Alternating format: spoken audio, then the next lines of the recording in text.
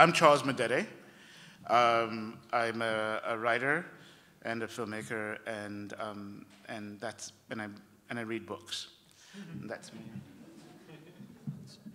Hi, I'm Peter Frase. I live in the Hudson Valley of New York, a little bit north of New York City. I wrote a book called Four Futures, as Philip just mentioned. I've written for Jacobin, Commune, other places, and I don't like work, and we'll get into why that is, I suppose, as we go on. I'm Michael Hardt, and I teach at Duke University. That's it. I'm Kathi Weeks, and I live between Durham, North Carolina, and Seattle, and I don't like work either, and we can talk about it. Right. So I think Peter should start with, and then I will follow, and I think Kathi, you'll be next, and then we'll conclude with Michael. First of all, it's disconcerting, these very bright lights and your very dark faces. I feel, since Philip already brought up Star Trek, if anybody in the audience knows Star Trek: The Next Generation, I feel like I'm in the episode where the Cardassian is interrogating Captain Picard with the bright lights in my faces. But be that as it may, so "Down with Work" is the tagline of this this panel or this discussion or this interaction, which on the one hand is sort of perfect for me and perfectly straightforward. I don't like work. I haven't liked work ever since, as a child, I came to understand what I came to believe work seemed to be in the adult world. I grew up in a fairly fortunate situation with a father who is an academic, who had, in a fairly comfortable academic job, who had what appeared to me to be the closest thing to not working that seemed to be available compared to what the parents of other people that I knew had. He was around when other people weren't and seemed to have autonomy to do what it was he wanted to do. Of course, I came to understand that things were a bit more complicated than that, but nevertheless, it's not wrong to say, as the sociologist Stanley Aronowitz once did, that what my father had was the last good job in America. Which gets to this question of what are we talking about when we talk about work, and why would we be against it? And I think it's one of these questions that's useful to ask because it's at one level it seems completely obvious. It's this ubiquitous thing, work. It's part of our lives. It's a thing that we have to like or dislike or submit to or depend on. But what do we mean when we talk about work? And the first thing that leaps to mind for most people, I think, when you say work, is the job, or it's more generally, it's the things that you have to do in order to procure your means of survival. And that in itself takes various forms. It can be the wage in the form of an hourly wage that you get paid for working, whether it's in a factory or in a restaurant or whatever, but it can be a salary job that isn't tied to hours. It can be freelance work, as more and more of us do, that's tied to the particular gig. Our work activity that we get paid for can be legal or illegal. It can be, sort of condoned or persecuted by the state. But we begin with that, I think that assumption, which most of us brought up in a capitalist society like this one, take for granted that that's sort of what work is. It's what you do in return for money, usually, or some way of accessing the means of subsistence. And most of us have the experience, directly or indirectly, of that generally not being something that we do for primarily because we take any value out of it other than it's what pays the bills. And yet, when you start to talk about being, critical of work or post-work or anti-work or various other ways that we talk about this gets mixed up with, I would say, at least two other very distinct things that come up when we say what is work. The first is what you might call the necessary labor of society, and it's a vague term, and it's a vague term intentionally because this is what you would call an essentially contested category. It's something that we debate. What is necessary? That is to say, what would you say has to get done for our way of life to go on as we think it ought to. And that can mean social reproduction in the sense of the physical reproduction of the species. Somebody is doing the work of raising children, whether or not they're getting paid for it. Often they're not getting paid for it. But there's also the labor of keeping the roads paved or the buses and trains running or not running. That is something that we think of as something that has to be done and therefore either deserves respect or at least needs to have some mechanism in place to make sure someone does it. So that's the second sense of work. It's the stuff that has to get done, whether or not it's, however it's being compensated, however it's being organized. And then the final sense of work that sometimes comes up, and it's a thing that I get even from leftists when they say, when I talk about post-work, anti-work, whatever, is, well, what about the fact that people want to commit themselves to projects that require dedication and discipline and self-sacrifice that they often ultimately find fulfilling? Are you against that? Are you saying everyone must sort of lie in a hammock all day or something? And well, no, not unless that's what you want to do, and sometimes that is what I want to do. But of course, there is, in some ways, to reject work as whatever it is you have to do to get paid can be to open up the space for whatever it is that you might want to do or whatever it is that might need to get done. And so I wanted to sort of start and just sort of set the stage with that tripartite distinction between work as what it is you get paid for, work as what needs to be done, work as what you find fulfilling or self-actualizing or however you want to put it, and how those things overlap or don't overlap. That it's sometimes possible to kind of have, to sort of have an alibi by saying, that what you do is work and therefore makes you, that you've proved your worth to society because you do something that you receive a paycheck for. Whatever the content of that thing is secondary to that. And so I've done a variety of jobs, including ones where the content of it is things like going through and filing rejected applications for health insurance for a private health insurance company. The content of that work is both inhuman in its immediate impact, denying people health care, and is part of a larger system that should not exist, and even kind of a basic social democratic view of the world in which we should have universal single-payer health care, and nobody should be sitting at a computer logging in rejected applications for health insurance. And yet, I got paid money for that. I took home a paycheck every week, and so I was, by the standard that work is what you get paid for, and that getting paid for something makes you a contributing member of society, I was a contributing member of society. Whereas someone who was doing something that we might regard as necessary for the reproduction of society, such as raising children, if they're not getting paid for it, it doesn't necessarily have the same social standing. Not to even speak of the things that we do in the time freed up, art or sports or writing, And so that's sort of where I could go on, but I won't, because this, I think, opens up a very complicated conversation that I hope we can have together about starting with the provocation, down with work, and opening into maybe the political conversation of what is work, how do we define it, how are we sort of politically and culturally constrained to think of what work is or isn't and what makes it valuable or not valuable. How does work define us both in terms of providing us access to the material means to live and also to the kind of the cultural markers that allow us to be treated as if we are full or contributing members of society.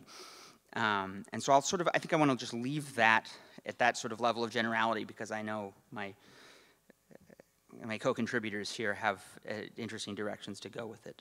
So we'll stop there and hand it off. My God, that's a lot. Now, in the introduction, I used the word intervention, but I want to switch it to provocation, if you don't mind. I'm being an editor. Okay, I'm sorry. I heard him use provocation. I said I would have preferred to use that word instead of intervention. I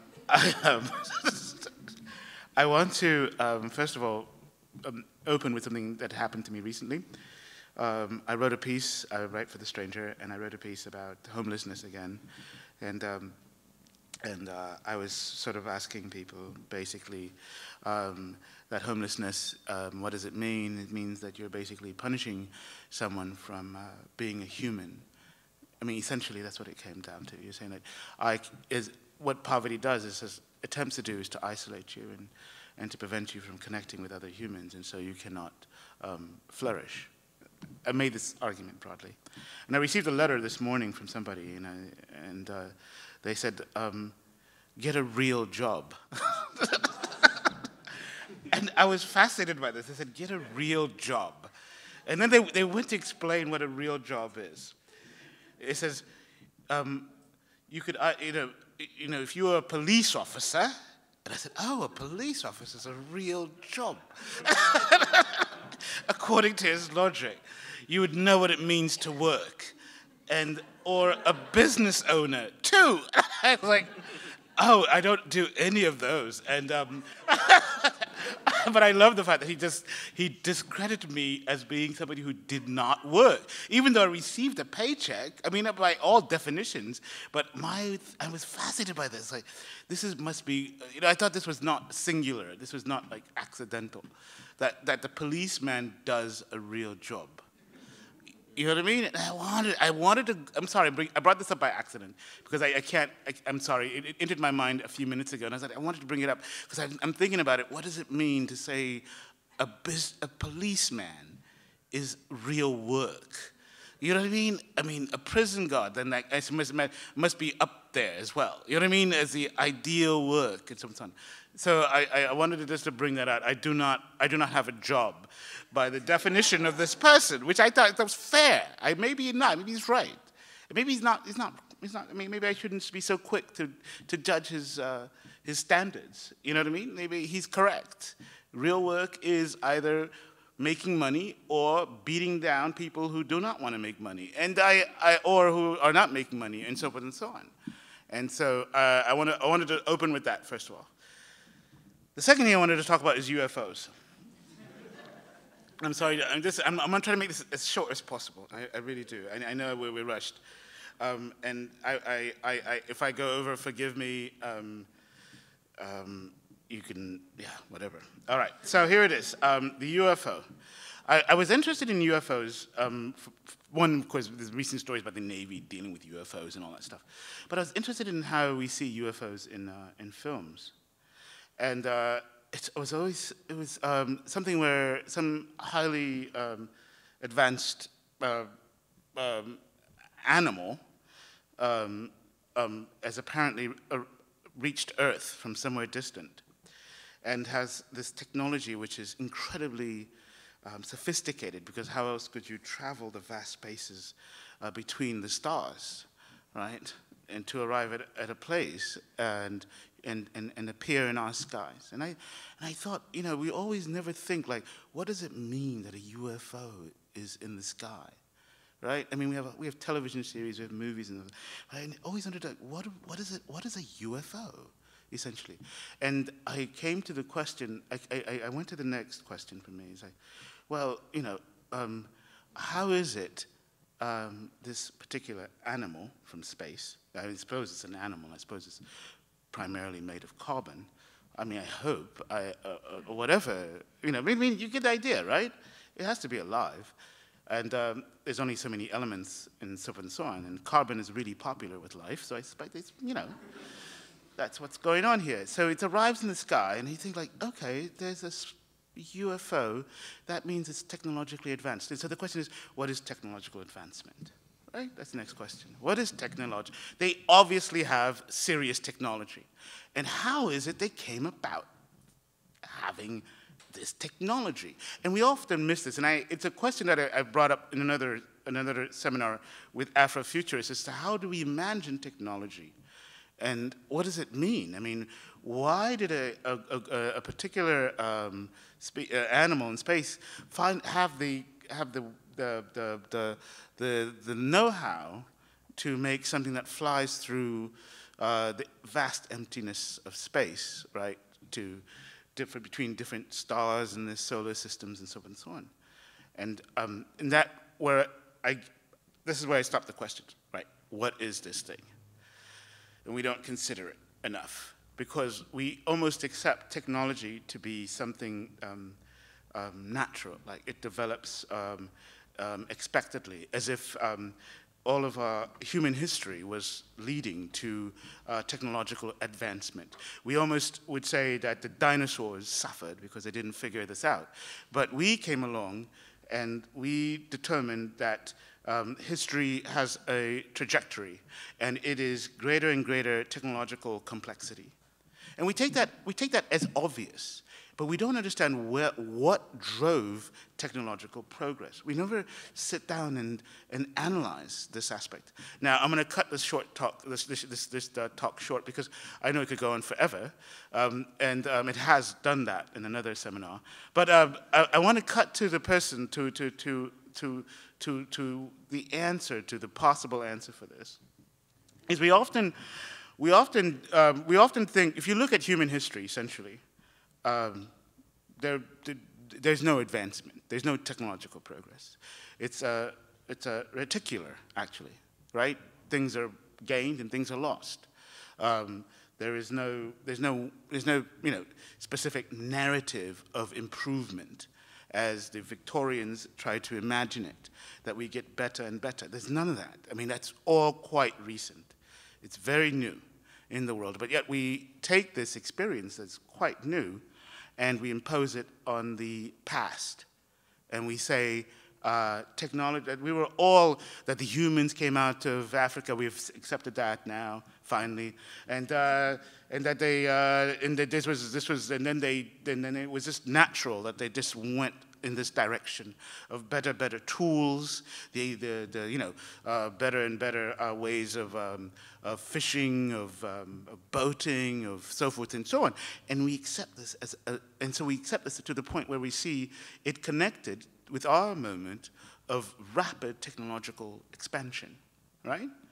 And then that's my next point. So we see it as transhistorical, essentially, and we write that. And that's how we see the UFOs, I suspect, is we have to say that in the galaxy, there's a transhistorical galactic progression, in the Victorian sense, right? The Victorians were looking at the stars, Cecil Rhodes and so forth, and saw this was widespread, galactic spread, right? And this was an imposition. But what we're doing actually is imposing what we have experienced over the past 300 years on a wide area of human experience. That was not at all progressive, right? So I'm going to stop. That's my next point. And then my conclusion. So what I like to point out is that, and this I borrow heavily at this point from Moshe Postone, and who I read with Phil Walsetter about 2 years ago, and I've sort of been involved in his thoughts during the past 2 years. But what's interesting to me is, well, first of all, no, I'm not going to go. I'm going to try to make this short.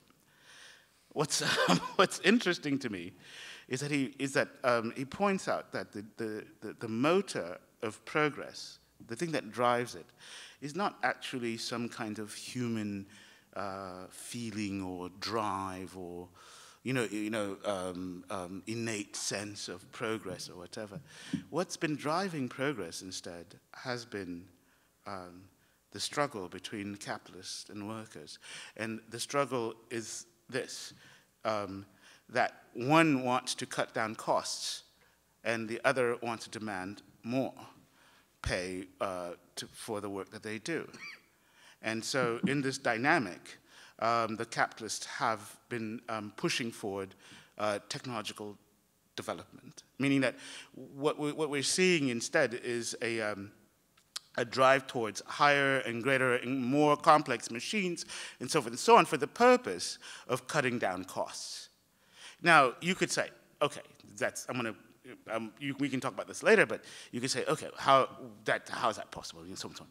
But I want to conclude by showing this is not over. I mean, we can find this all the way back to the Dutch moment in capitalism, and also to what's happening right now with Boeing. I mean, if you look at the whole situation with the MAX planes, what was that about?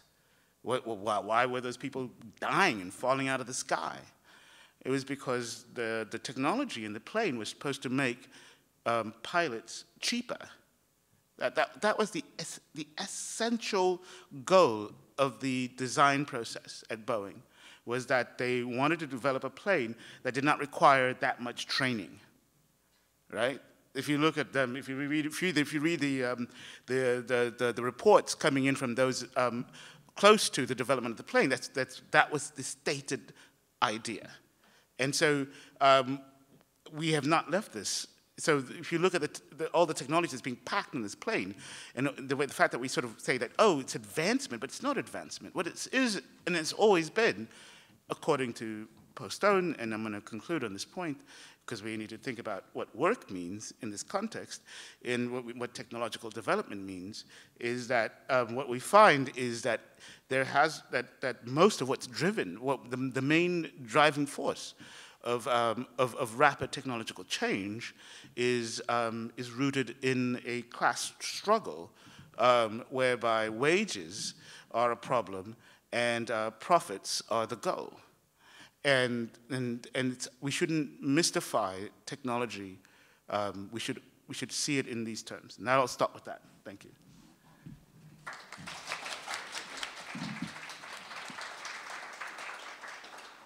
Okay, so this is so weird because we cannot see your faces. It's the oddest thing. Okay, so we're as we keep saying, this non-panel provocation is we're gently trying to help you understand that the audience participation part is coming. And so we're really hoping that you will co-theorize with us, because we want to think critically about work, and I think we've only been able to skim the surface on the critique of work. I think we really need a lot more people trying to think about what work is today, the experience of it in relationship to what our expectations and our desires for it are. So I've got two sets of questions that I would really like you to, if possible, help me think about. And since it's Red May, I'm going to start with Marx for the first one. So Marx centered his critique of capitalism on the experience of waged work under industrialization. And whereas a lot of others had, and still do, think of the waged worker as a free person, right? Someone who gets to sort of negotiate a wage contract with someone else, and in fact, the epitome of what it means to be independent. Like, so strangely, if you're dependent on the state for your income, you're dependent, but if you're dependent on an employer for income, you're independent. I mean, it's an odd little kind of rabbit out of the hat sort of thing, but it's often understood that the wage worker is free and equal. And so the story goes that a wage worker goes into the job market and they negotiate with other free and equal people who are employers, and everyone has something to trade. The employer has money and the worker has labor power. So they meet as equals and then they work out a beneficial bargain, right? And that's the story. And so what Marx did is he said, what you have to do is find out what happens after they sign the contract. So he says, let us, in company with the owner of money and the owner of labor power, leave this noisy sphere where everything takes place on the surface in plain view of everyone, and follow them into the hidden abode of production. Right? Here we will find the secret of how capital, and I would add workers, are made into capital and workers. Right? And so he says you have to go down and look at people at work and find out what they're doing to find out how capitalism works. And he says once we do this and we go down into the workplace, we see a change in our dramatis personae. He who was previously the money owner now strides out in front as the capitalist. The possessor of labor power follows as his worker. Right? So now, once we go down, we see class inequality, right? Where we had imagined that they were equals. Once we go into the workplace, one strides out in front and the other follows. Then we can see class inequality at the point of production, right? And then he continues. The one, the capitalist, smirks self-importantly and is intent on business. The other is timid and holding back, like someone who has brought his own hide to market and now has nothing else to expect but a hiding. right? So now we even see subordination and unfreedom, not just inequality, right? We see domination in the relationships of work. And it seems to me it's not just the appropriation of the surplus value that the worker creates during the workday that's hidden from view, but also the hierarchy and domination and inequality and unfreedom of waged work is also sort of strangely hidden from view or not talked about, right? These relations of domination and subordination, these workplace hierarchies aren't usually seen as such, in part because they take place in this hidden abode of production, this private realm, right? So the first question I'm interested in, or set of questions, is how do we publicize and politicize and deepen our understanding of how people experience hierarchies at their jobs? And I'm thinking about different jobs. Like, how often are these right, I mean, the kind of the most tangible relationships of control and domination and power that we experience is often at work on a daily basis. And how do we experience that? How often is that kind of filtered through class dynamics or race dynamics or gender dynamics or sexuality in some ways? How do you experience these hierarchies in your job and at different jobs? In many service jobs, direct domination of the kind that Marx was imagining, you know, with the capitalist and the worker, like in the model of the factory, that kind of direct observation and domination isn't really viable in a lot of jobs, right? So in a lot of jobs in the service sector, you really need workers to be on board, right? And, you know, to really kind of want to be there in some ways, because part of what they're selling is this, you know, happiness, you know, the pleasure of the whatever the service encounter is that you're working at. Right? And they also need workers often to have some kind of discretion, right, to deliver a good service, right? Or maybe even they need the inventive power and creativity of the worker. So you need to cut them some slack, right? Not be breathing over their neck the entire time, but not too much, right? Because you want to make sure that they're still profitable.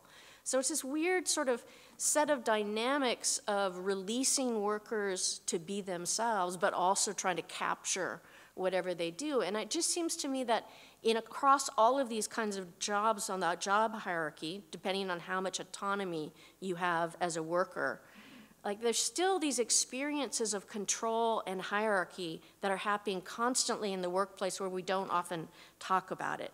So I'm interested in, you know, particularly some of those jobs where you are given a fair amount of freedom, right? How does hierarchy get experienced in those kinds of jobs, right? Is it filtered through common cause? Is it filtered through friendship? I mean, what are the relationships like with these hierarchies at work? And I just think there's a lot more to understand about how that's experienced today so that we can think critically about them. So that's my first set of questions. My second interest is in the kinds of emotional labor that people do in their jobs, particularly the really hidden forms that don't get recognized, let alone, you know, remunerated as part of the pay package. So the hidden abode of production that Marx was talking about was probably a factory, and the possessor of labor power was probably a man. And in the 1980s, Arlie Hochschild wrote this really important book called The Managed Heart, where she coined the term emotional labor to try to register new forms of work in a post-industrial service economy with increasing numbers of women workers and more jobs available to everyone that had been understood as women's work, right? Jobs that involve a lot of serving, a lot of helping, a lot of supporting, a lot of catering to, right?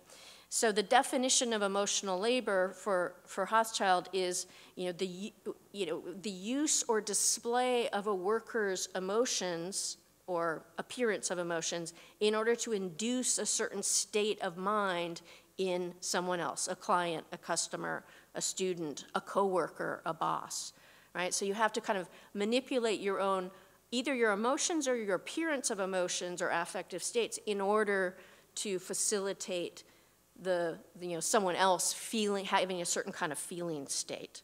And she says a lot more jobs require this. And again, I think there's just so many so much complicated emotional labor that we do that's not being sort of covered in the literature yet, and that's part of what I want us to do with our investigation too, is try to think about the forms of emotional labor. Hochschild saw that expectations of emotional labor were different for different genders. Women, for example, were more often expected to do deference work, right? And that was part of the emotional labor that was expected of them. Often men workers were, you know, expected to have a different kind of emotional register at work. But as Hochschild noticed too, like emotional labor, when your job involves emotional labor, it can be really, really complicated. And I think that's when the borders between who you are as a non-worker and who you are as a worker get very blurry, right? So this is a quote from Hochschild, and she's talking about, you know, someone in a service job, like interactive service sector labor, where you're supposed to smile and that kind of thing. So this is the quote: "Seeming to love the job becomes part of the job, and actually trying to love it and to enjoy the customers helps the worker in this effort." Right? So put it simply, we become what we do in some ways. So it becomes a very complicated set of questions about who you want to be through the kind of work that you're going to be doing every day. So my questions here are about how different people in different jobs experience the emotional labor that's expected. And if we could even come up with like terms for these different like inflections of emotional labor that are expected of people. Are there gendered patterns that you've noticed? Is emotional labor something that's a burden, or is it something that's welcome? To go back to Marx's original critique of factory labor, part of the description of why that work was alienating is because you don't bring enough of yourself into the work. And so there becomes this kind of disjuncture. Well, in a lot of these jobs, they want you to bring yourself to work, right? They want your personality. They want your emotions. They want your cooperative enthusiasm. Like, and so does that make work better, right?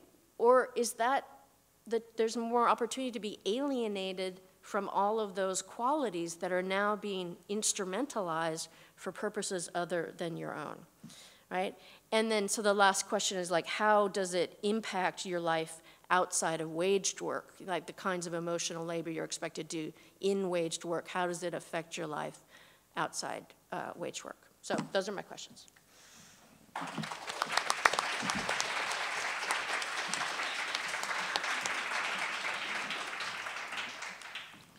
I would also like the intersection of Kathy's two questions. Like, how are the hierarchies at work mediated by requests of emotional or affective work? Yeah. Like, how do the two overlap and intersect with each other, which would seem really interesting to me.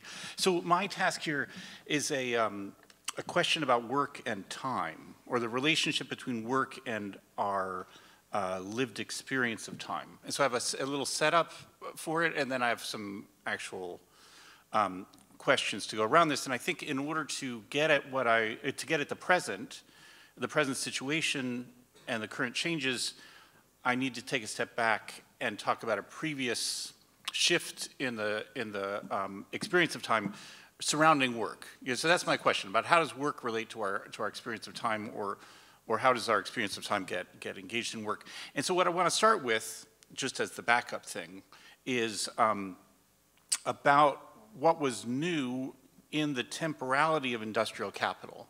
Like, when industrial capital becomes dominant, how did it change time? I'm thinking here of an essay written in the 1960s by the British historian E.P. Thompson about industrial capital and time discipline. There's the third word in the title. And what he does, because he's a good historian, is traces the advent of clocks in England. Like, that clocks, and especially watches, were a rather recent invention. He starts, tracing that and questioning why. And he explains that prior to industrial capital, people's inner sense of time was determined by work relations, but of course a different kind of work that didn't involve clocks, so that their sense of time was either mediated by tasks, how long it takes to milk the cows, how long it takes to do a certain task, or by relationship to natural rhythms, like to the tides or to the sun, so that people's sense of time had these reference, really. With the advent of industrial capital instead, and the factory's need for precision, synchronicity, efficiency, work developed a different relationship to time and specifically to clocks and to clock time. And so that the factory, you can easily imagine how the factory's different components impose a kind of clock time on the workers through fines, time cards, whistles, etc. In addition to that, so that this industrial time, a kind of what he calls a time discipline, is a quantified time of the clock. And one aspect of this that I would like to get into too, as part of this, is that with this advent of industrial time and clock time with it, also came the division between work time and non-work time. That the invention of the working day, it essentially happens at the same time. With the notion that non-work time was a necessary time for social reproduction that would be accomplished then. So the interesting thing about this, now I'm still with the industrial part, is that it's not this new sense of time that's oriented around clocks, that's efficient and quantitative in this way. It doesn't just affect workers, and it doesn't just affect the factory. In fact, the hypothesis or axiom here really is that the dominant mode, the dominant economic form, so the factory here in that period, dominates capitalist society also in its mode of temporality. So that this kind of relationship to time that workers have in the factory progressively spreads over the course of 100 years, also outside of the factory, and defines all of our relation to time. So that everyone began to live their lives by clock time and with time discipline and all its efficiencies. Like, for instance, here's a super stupid example, but I think you'd have plenty others. Just, I remember in junior high, not only did we have, a rigidly regimented day with classes and everything, and in some ways, school was teaching us about time discipline in the same kind of regularities of the factory, even though the students at my school were generally not destined to the factory. But other students had the rest of the day all completely mapped out too. So it was not only that you had all the classes, but then from 3 to 4 o'clock was soccer, and from 4 to 5 o'clock was piano, and 5 to 6 o'clock was ballet or something like that. And I think with generations after mine, it's even gotten more so, that this relationship of the precise temporality that's really a kind of time discipline related to the clock. Is spread. So, but then here's when I come to my question. So let's take for granted, or accept at least, this part that that during the period of the domination of industrial capital, that there was a new temporality, a new relationship to time that was in some ways based on the temporalities decided by the factory. How today has our sense of time, or our lived experience of time, shifted? That's really my question. Given that industry is no longer the dominant form. So let me try to even break that up into 2 questions. The first question may be the easier, more accessible of the 2, and it has to do with the working day. Because it seems to me that the working day that's introduced with industrial capital is in many ways transforming today. That the upper reaches of the labor market, I think tech companies might be the most easiest for us to access about this, or to think about this too. At these upper reaches of the labor market, there's becoming a progressive indistinction between work time and non-work time. Or maybe work time tends to expand.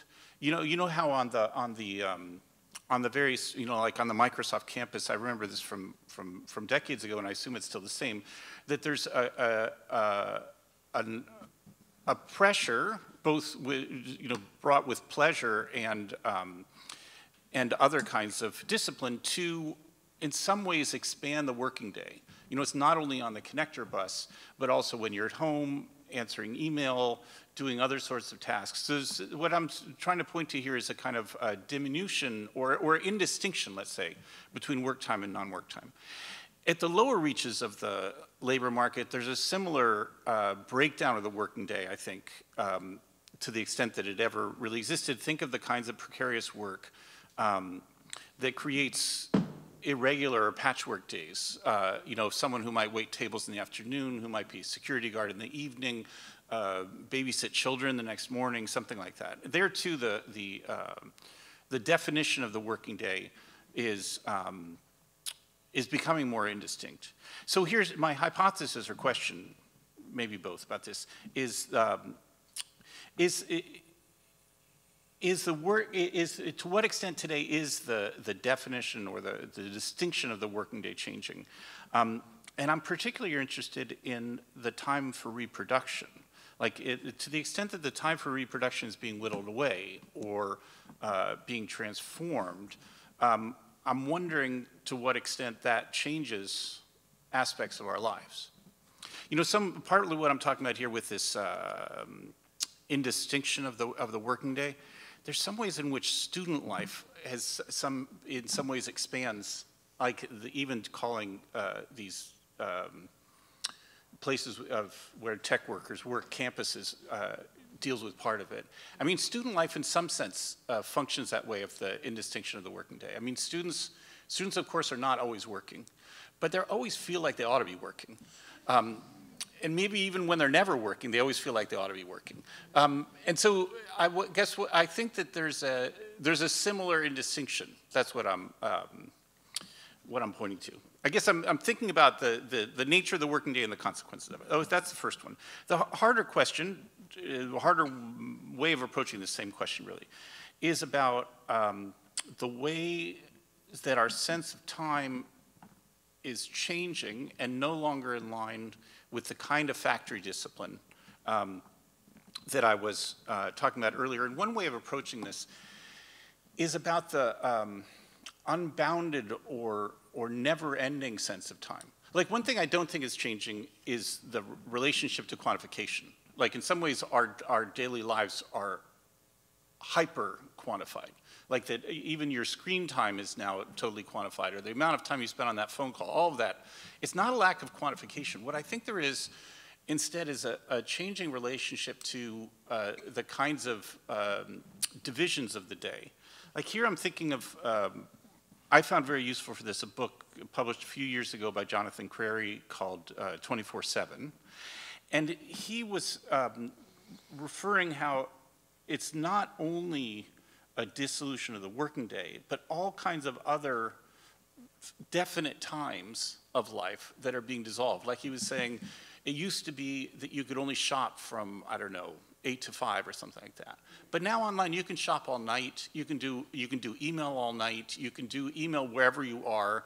There's a kind of, and he was posing this indistinction, like this lack of boundedness, you know, the 24/7 quality. He's talking about it, leading to all kinds of sleep disorders, excessive medications, mental disorders, you name it, this sort of thing. But I think that what he's trying to get at is a different temporality, a different relationship to time, that it seems to me corresponds. It's a way of accessing the different relationship of time we have in an age in which industry is no longer the defining factor. That's where I'm trying to go with that. So a couple people have mentioned that we're interested in this as trying to frame this as a co-research project, which is super difficult when the light's up here and then it's dark down there. But just to give you an idea of when I approach this, my experience of this notion of co-research comes from a tradition in Italy, co-research projects there that started with the fiat workers in the 1960s. And the idea was that sociologists going to work with the workers, going to study the workers, they were tasked with studying the workers. And that idea was that it shouldn't be that the sociologists were the investigators and the workers were in some ways the objects that they should inform them. That instead, and this is the hypothesis that I thought we should work with here, is that we're all equally capable of theorizing. And that what we have to begin with the, in many cases, shared experiences, and that's what I'm hoping we could start with now in response to to some of the questions we brought up, start with experiences of your own job, but also jobs of others. I mean, I don't think you should be limited. It'd be lovely to hear things relating to your own jobs that fit with the kind of things we've been saying. Okay, that run completely counter to what we've been saying too, that's even better. So starting with that, but our task is to draw on those experiences and recognize the structures that stand behind them, to be able to use those experiences as a kind of theorizing. So I don't mean that you have to have completely formulated theoretical thoughts when you start, but I think when we could address some of the kind of work experiences that we've been talking about that we could be thinking of, the way of how that is indicative of or leads us to understand structures that are heading behind them. Right, or that with all of these, we start collecting people's, experiences and reflections on it, then maybe we'll start getting some patterns too, and maybe we can do some of that work of saying, well, what's going on here? This seems kind of similar to that, or that seems dramatically different. So maybe we could together do some of that theoretical work too. And we can start that right now, actually. Okay, so I recently found out that the term wage slave is in the Gettysburg Address, and that people back in those times were very serious about it. They really considered working for the man to be the same as chattel slavery, and or not much better. And it actually took 100 years to brainwash or train the workforce so that they would accept going to work. Because people back in those days, they'd go and, have lunch and drink a bunch of beers, and they just wouldn't go back to work, because they weren't trained to do that, and that's not a natural human condition. So, and then, so a lot of us, might have a question about, okay, what is work? Like if you're working for yourself, or let's say you're an artist like me, I'm a musician, but I recently figured out that I spend as much time moving equipment as I do playing a gig. And so that's work. And so it's so like, how do we, what is the idea of how we actually get away from work? Because I think that our society actually is sort of moving away from work, because a lot of work is going to be done by machines and AI and all that stuff, and there's going to be an excess of labor, and people aren't going to have money, and they're going to have to do something about that, So, like, what would that actually mean? Just quickly, you said work was not natural. I want you to clarify that. Well, in other words, working for someone else. If you're when they were calling it wage slavery, they were people that had farms and stuff, and the way that they viewed it, if you make a product, and you sell that product, you're selling that product. But if you're working for the man, you're selling yourself, and that's the distinction. Okay, thank you. Thanks. Any? Okay. Okay. I want to talk about hierarchy and time, especially the transformation of time. I find hierarchy has been present in,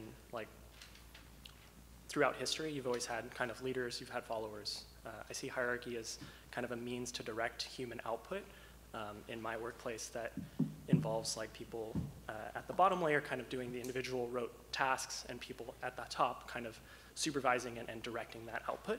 So I think that hierarchy is necessary to accomplish something larger than individuals can accomplish. I work for a tech company, so my sense of time is flat. When I'm asleep, other people are awake, they use my service, I'm on call for that service, maybe once a week out of every 2 months. Can be woken up anytime from Tuesday morning till the following Tuesday morning. So I see that as sorry, I'm shaking. Differentiating from when people were more in sync with natural rhythms, because people depended on those natural rhythms for their means of production. They relied on the tides to bring in food. They relied on the sun and the seasons to bring in food. Here, I work for other people. When other people are awake, they want to use my thing. If it's not working, that's my problem. So you said flat. I just wanted you to say a little bit more about that. time is flat. Striking. Yeah. Say just more here, what that means. I think a lot of people think of time as secular, or cyclic. You have, times when you're active, you have times when you're sleeping, you have times when you want to go to sleep and relax, and you have times when you want to work. For me, that's flat. Any time can be work time. Any time can be relaxing time.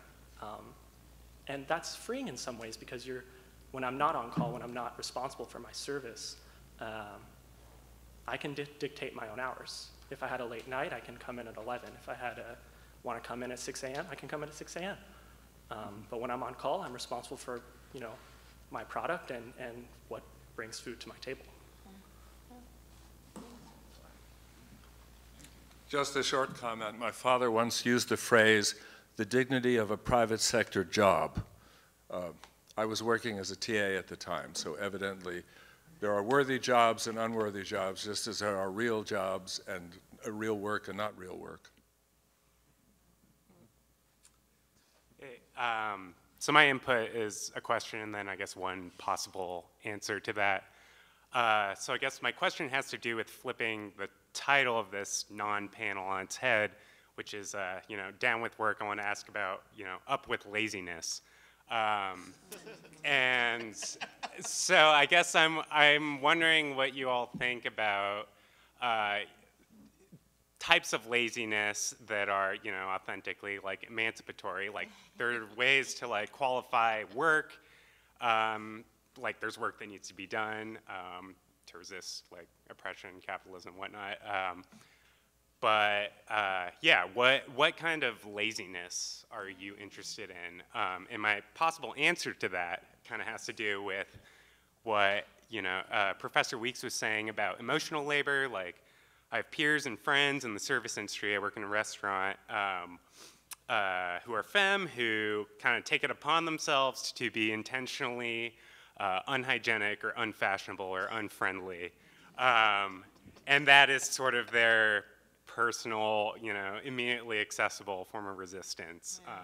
And when I talk about it with family and whatnot, they condemn it as laziness.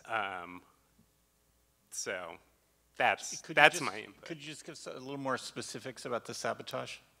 Oh, It's sabotage, right? I don't know. I'm making assumptions about other people. But you go into a restaurant, you don't want your server to be smelly, or you want them to tuck their shirt in.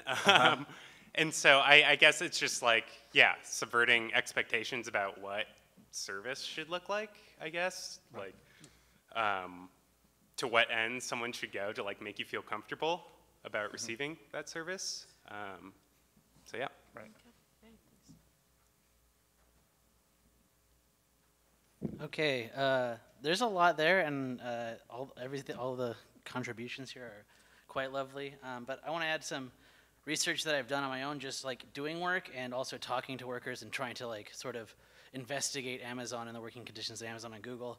And I found this idea of the necessity of hiding these sort of abodes of production or something is very crucial, because part of the whole ploy of Google is kind of embracing desire and embracing play in certain ways. In their offices, there's slides, people have flexible hours, and it's sort of one could say that they're trying to get everybody to be a situationist, but they're trying to kind of add a plop of vampiric squid or something on top of that and suck out the production. And in Amazon and other places, there is certain types of labor they intentionally try to invisibilize.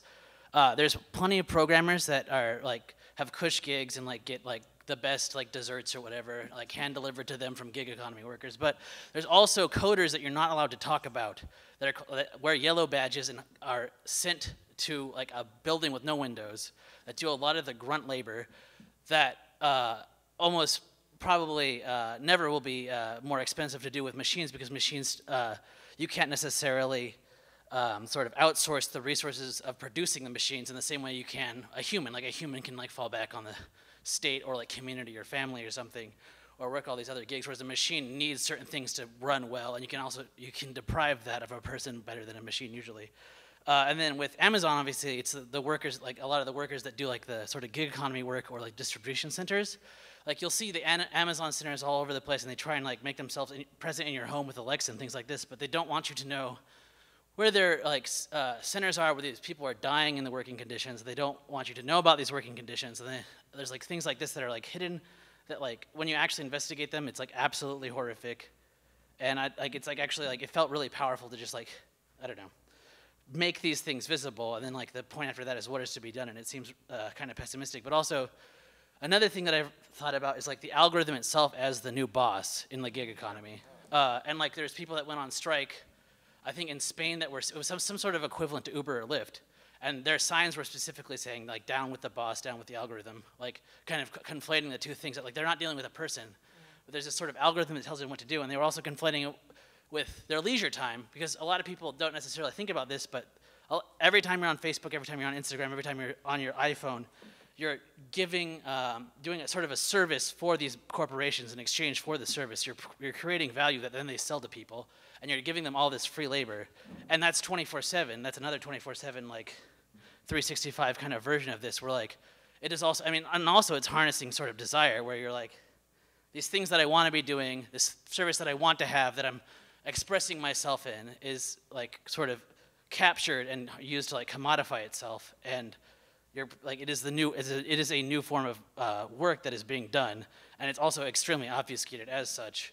And people see themselves, again, like perhaps certain wage laborers see themselves as this, but like they see themselves as like kind of doing a free, productive thing that like they want to be doing, but it's within this like sort of like limited horizon. This is all great, but we have a line behind you. Yeah, We okay. gotta. Yeah, sorry. I'm sorry to do that. No, It it's okay. hurts my It's heart. okay. It's totally fine. Yeah. Thank you, but thank you so much. Hello. Hi. I've seen a really strong sort of narrative arc and like conceptual cohesion to your presentations, and I want to tell you the story that I heard to see if it adds up to, if what I add up to is something you agree with. Because I think we started with Peter talking about these sort of three constructions of labor, and that there's things you have to do and things that are fulfilling, right, and other sort of categories. And then Charles talking about this, the arrangement of things as they are today, this illusion that a temporary blip of a configuration of society is the way that things naturally should be, right? Determinism of history. And then Kathi, you talked about emotional labor, and it was interesting because I think I've heard a lot about emotional labor like in the internet about stuff, and I hadn't actually ever seen the Arlene Rothschild thing, and so that earliest definition of it as is sort of such a seed of how it sort of developed in the discourse, where I think the worst of it now, or the thing that really makes it flagrant these days is when it's uncompensated emotional labor. There's a bit of a recognition that part of what we do with each other as humans is emotional labor all the time, and that it's when the burden of that goes to people and is not compensated, that's where it becomes unjust. And then Michael, you talking about sort of the seeping of work into non-work time and the boundary between work, and what it adds up to me, and in sort of this sort of tension between compensated and uncompensated laborers, is this idea that capital and work, by valuing only very narrow slices of the labors that we do all the time and just as being humans, by valuing such a narrow slice of it, they're sort of saying that that's the only part of us that deserves to live, that like if you are not engaging in that part, that you sort of, that there's no part of you that deserves to survive. And so like all of these survival and social skills that make our society function, most of them are uncompensated. I think I'll stop it there. But We should have had you as the concluding. Yeah, I know. Yeah, that's great. Thank you. Hi. I guess a lot of the talk about emotional labor especially resonated with me when I was interviewing to work at Chipotle. The hiring manager told me that there are two types of people in the world. There are Tiggers and there are Eeyores. and we only hire takers. Oh my God. And so This is Winnie the Pooh, right? this is Winnie the Pooh. Can you explain it to me? I'm sorry. Yeah, this is Winnie the Pooh. I would have been fired. Okay, everyone else knows it. Never mind. I'll Yeah, figure it this out is later. Winnie the Okay, I'm Pooh. sorry. Tigger bounces up and down. Eeyore is clinically depressed. Oh. So that was one experience I had with emotional labor. Growing up, my mother did call me Eeyore, but I did get the job and hung in there for a bit. And then that feels like contrasted with my current work situation. Like I work at a small nonprofit, and one of our issues that we've been talking about, like amongst the staff, is that we are expected to be sort of happy and peppy, not necessarily in presence of like the people we serve.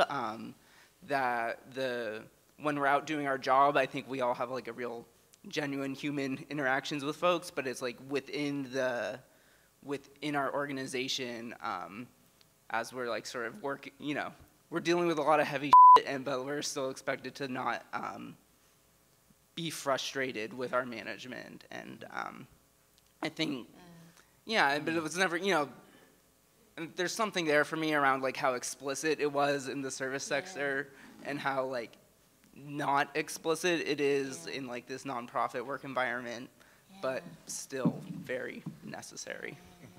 No, thanks. That's great.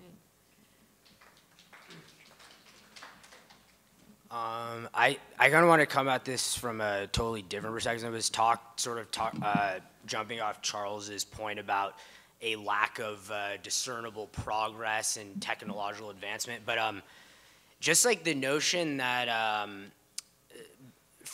this recent study came out of this think tank called Autonomy, and I saw this in The Guardian, that just because of the sheer ecological calamity we're facing on like a wide range of fronts that we don't need to get into, that we just need to like dramatically reduce our working hours. And they suggested like they come to 9 hours a week. I'm not sure how they came to 9, but sounds good to me anyways.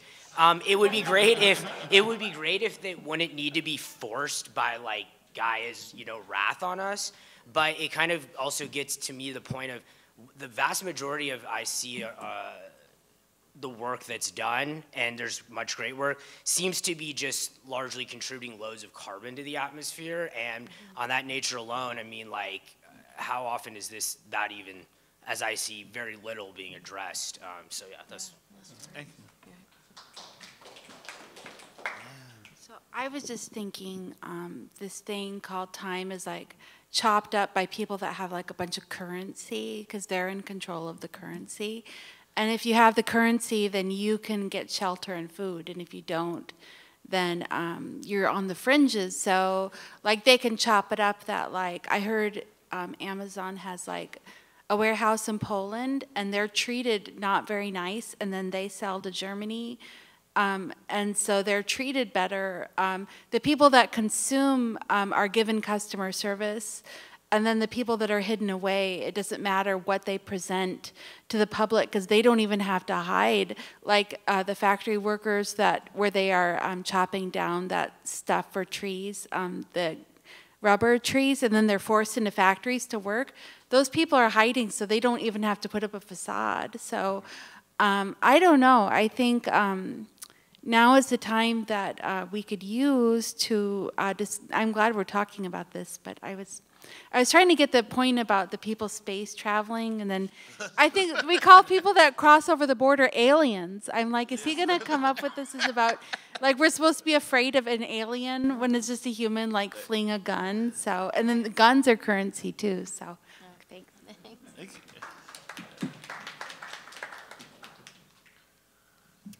Hi, thank you for your words tonight. It's really, really good to hear. So as a millennial, something that, at least for me, was really propagandized was, oh, just do your work. What's your passion? What are you passionate about? Do what you love. And, yes.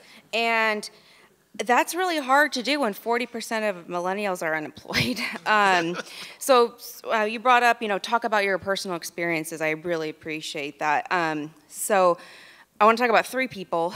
My sister is the type of person who just wants a job, and so she can arrive at work, do whatever she needs to do, and leave and go home and don't think about it.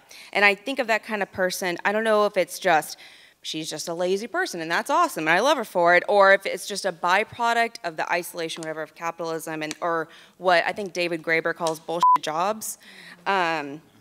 And then there's me, where I worked at a local nonprofit here, and I don't want to give too much away of identifying information, where a lot of people go into the nonprofit industrial complex because they want to save the world and solve all the problems, and yet you get people giving feedback to folks like me, like, I feel like you're not emotionally invested in the work, even though I'm doing 60 hours a week, bitch. And then you have people like my husband, who works in the tech field, specifically in the games industry, where crunch is the norm. And for those who don't know what crunch is, crunch is basically mandatory overtime. It's all cool. We're all a family, and it's awesome. We have meals together. Don't worry about your real family at home. I mean, this is like, it's a chronic thing. I know it's really funny to laugh, but I literally know a story of a family who moved here from Bellevue to a video game studio in London. Not 2 weeks, and a family, 2 kids, parents, not 2 weeks later, that studio shut down, and they moved them to New Zealand. So that thing's happened all the time. So I think about crunch and the tech stuff, and my husband, who they say, yeah, we know we're in tech, we make a lot of money, and we know we're coding our way out of future jobs. So if you can just, talk about all that. Thanks. Thank you.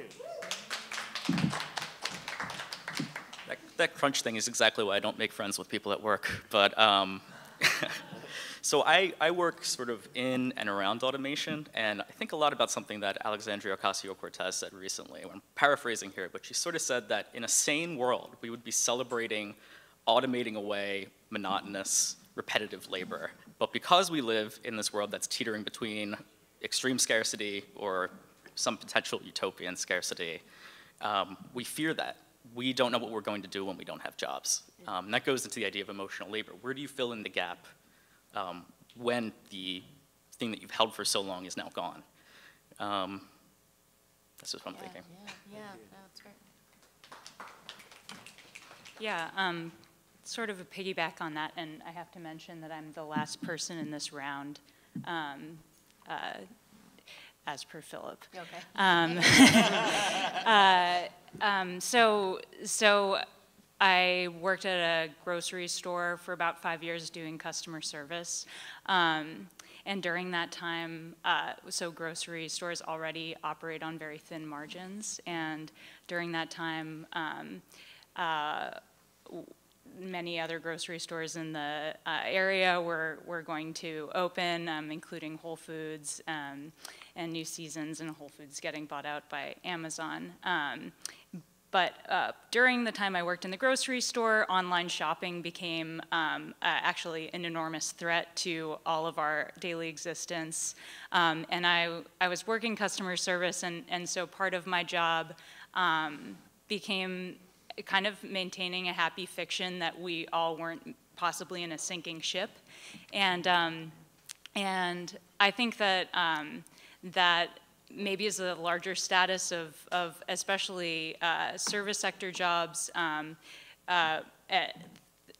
more and more relying on emotional labor, possibly because the only lasting currency of a human in something like a grocery store is to provide endorphins and dopamine hits to other humans to remind them that they're something of the social being.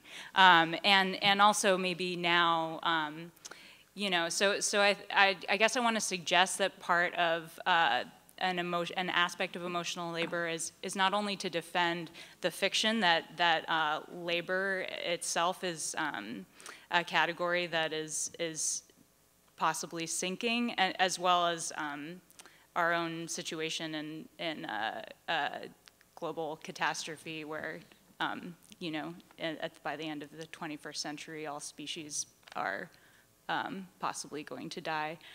So kind of defending the fictions of the larger world, sort of in chaos. That's it. Thank you. I want to just ask just a real quick question. How much time do we have left, or are we out of time? 15 minutes. Okay. So we got to deal with all of that stuff, and we got 15 minutes.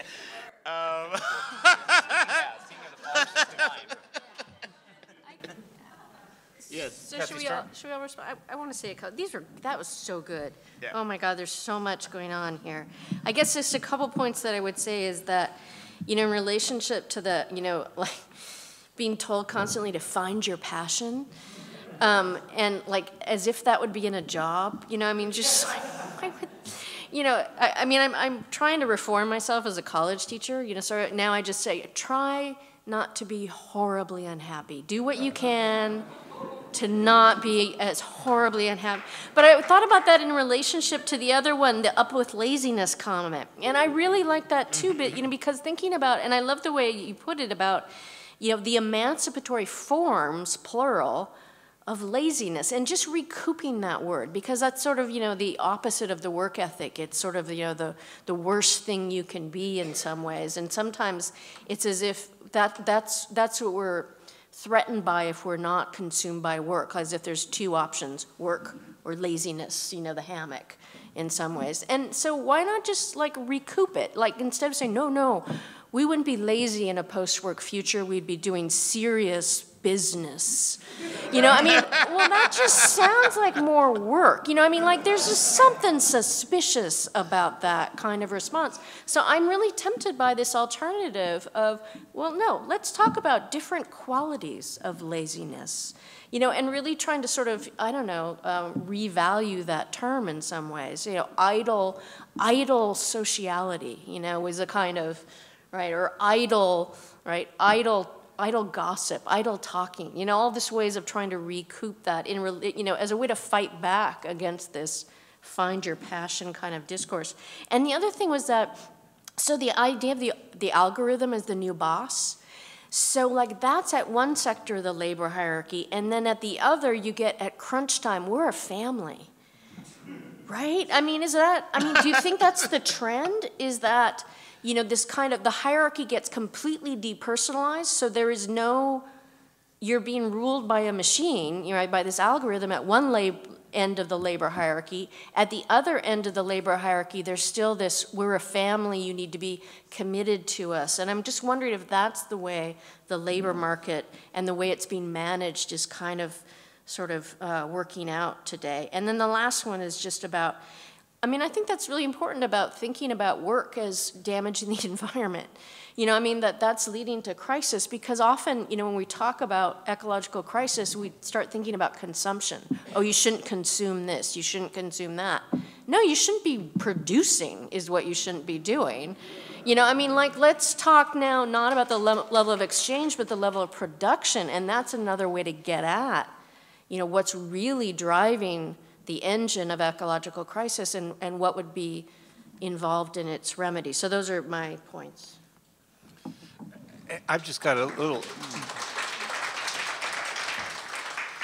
Mine are more. Yeah, I too thought those were really fascinating, and mine are really just further questions for the ones like I was really interested that there are at least three of the interventions about that emotional work and the need to be upbeat. In fact, two relating to nonprofits, and then the grocery store at the end. But none of you were talking about the gendered nature of it. And I'd be interested to it was three women who were doing those three interventions, but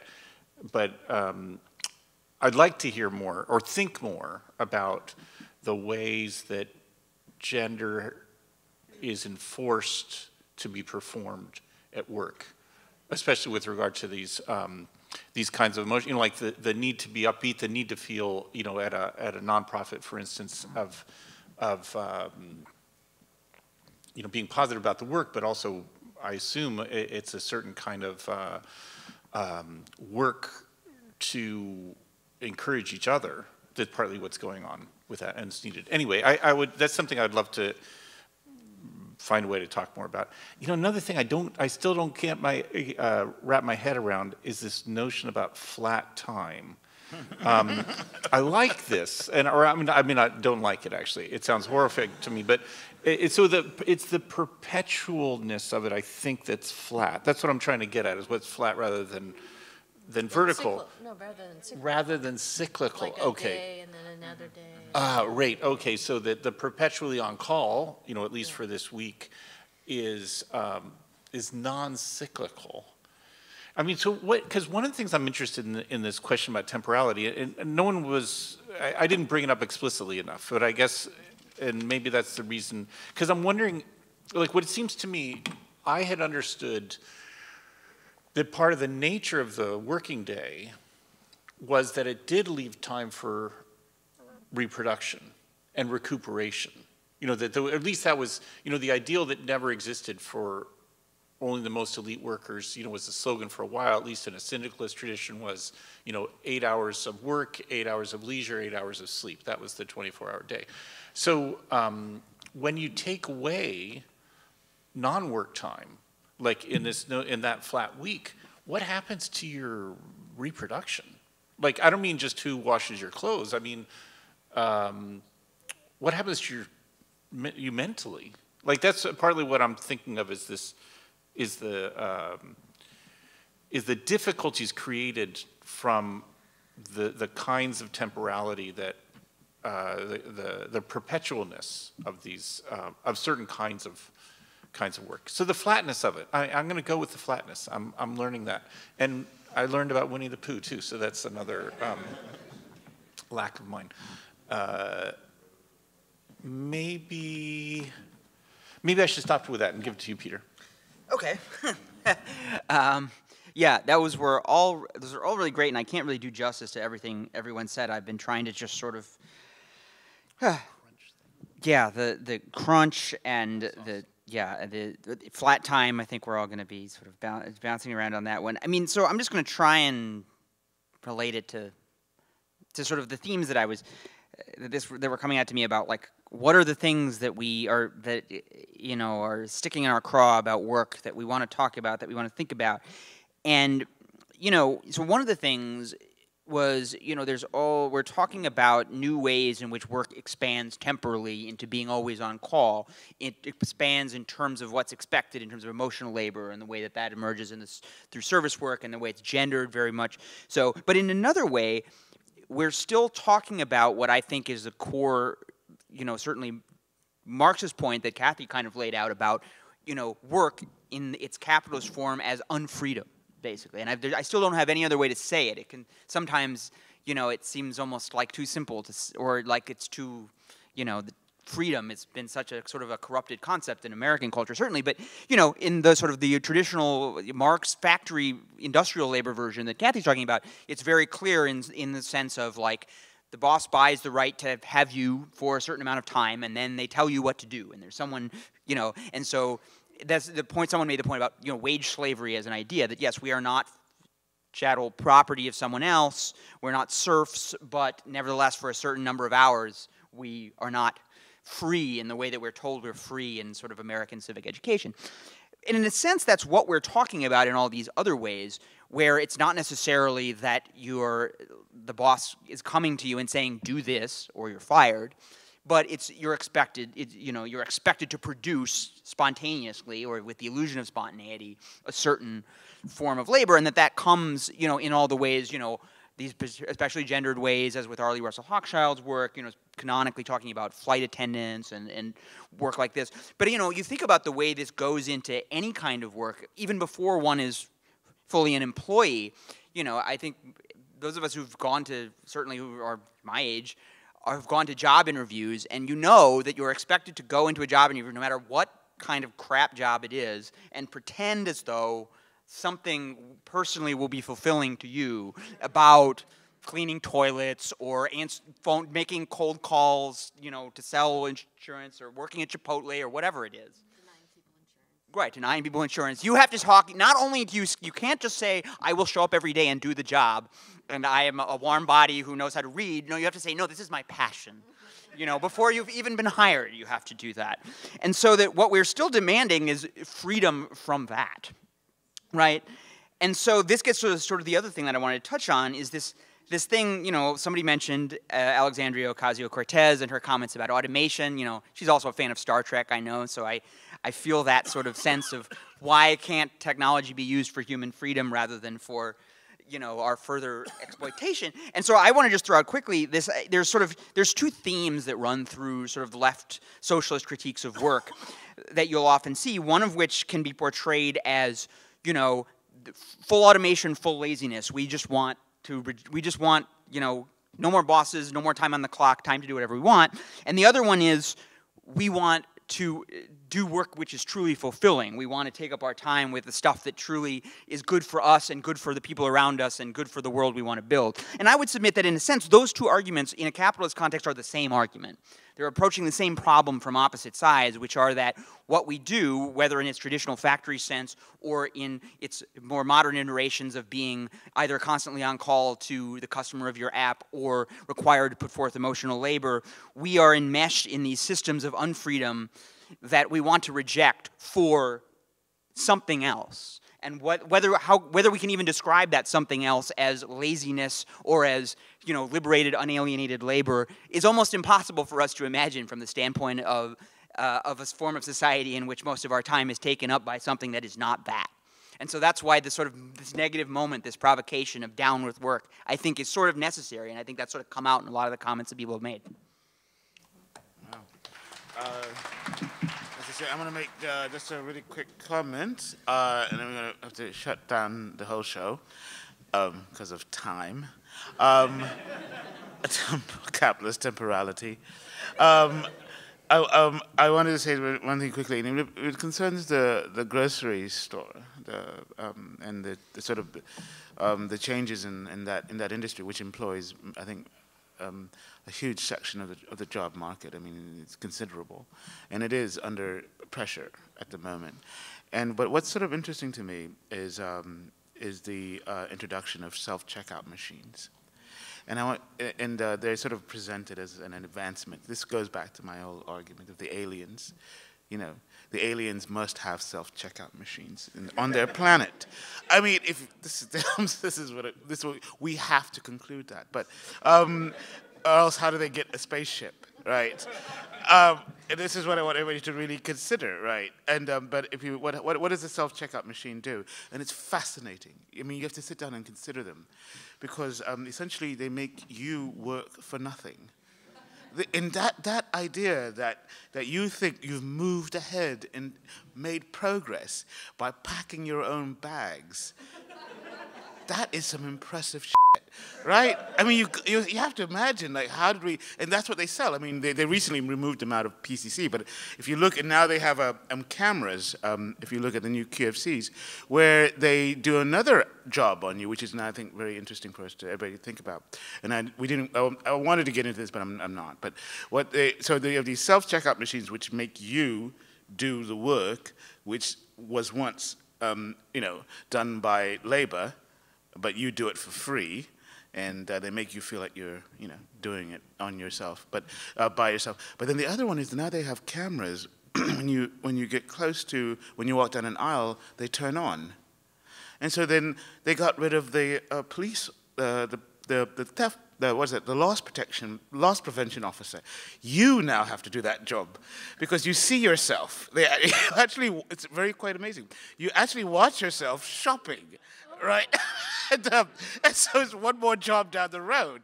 And so the big question is, how do we get a moment where we have a consciousness molded in this fashion? And I wanted us to end on that point, is that we often have to think, and this is Chris Arthur, who sort of brings this up, and by way of Kant, but he starts to think about the way that consciousness is not fixed, at least for humans. It's very plastic. And so when we see machines like that, they're molding the way we go through the world. They mold our experience of time, as Hardt said here, and also of self. And we start to believe that these systems, in the case of crunch, and that they become natural, right? And our minds become suited or fitted for that experience. And it becomes very difficult to imagine how to break out of a way of thinking, particularly because we're so plastic. We confuse this plasticity with the natural. And that's the difficulty that we face. So I'm going to close on that comment. And thank you for everybody, because this is a very marvelous conversation from everybody on here and so from France. So I will officially call the first convocation of the Red May Work Research Group to a close, but it's obviously not the last one, since the topic has been by no means exhausted. There's further research to do on it in bars, in bookshops, wherever we happen to meet next, whoever we are, we will all be thinking about it. And I do want to suggest a Red May contest for either town hall members or children at public libraries, if we can do it. We simply ask someone to finish the story that begins, the spaceship lands, the alien steps out, some kid says, you guys obviously don't have money, you obviously don't work, how do you spend your day? And your job as a writer is to come up with the best answer, and we'll give a prize for it. Tomorrow night, 7 p.m., Chile, 1973, Seattle Labor Temple. Thank you for coming. Fan the flames of Red May, everybody online.